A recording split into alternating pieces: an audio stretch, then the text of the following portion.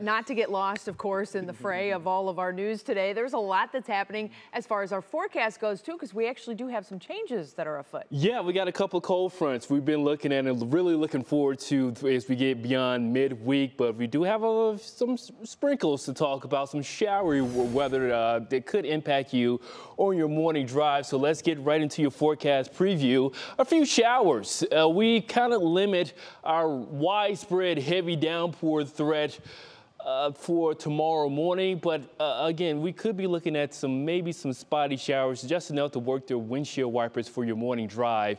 Then by the evening hours, temperatures warming up into the low 80s, but tomorrow will be the day I'm highlighting as the day of transition. So let's really highlight your morning rush hour commute. Low to mid 70s on the way, so not much of a cool off, and also humidity is going to remain intact.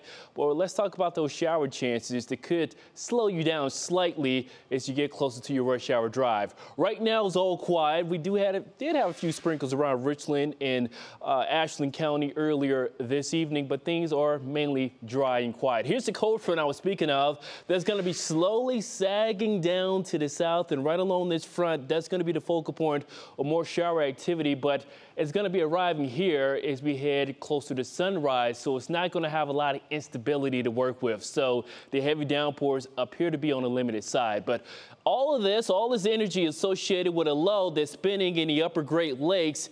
And check this out. This is what's not really being highlighted here, where all the cool air is located. Already crossing over the international lines here in the upper Midwest, and that's going to be the game changer here that's going to be arriving here eventually by Thursday morning. So let's time things out here with your National Design Mart hourly forecast.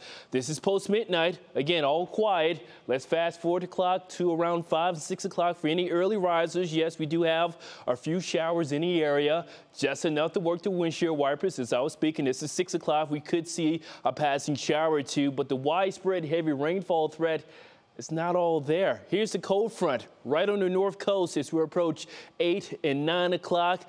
Now, as we get deeper into mid-morning, getting closer to midday, that is where the atmosphere is going to have a little bit more juice to play with. Therefore, the cold front is located right here, and therefore we have little heavy downpours to talk about, mainly south of 480. So we're looking at communities, Worcester over to Akron, Ravenna. You could see some passing heavy downpours approaching lunchtime tomorrow, but that's going to be our greatest threat of picking up of heavy rainfall throughout midday right into the early afternoon.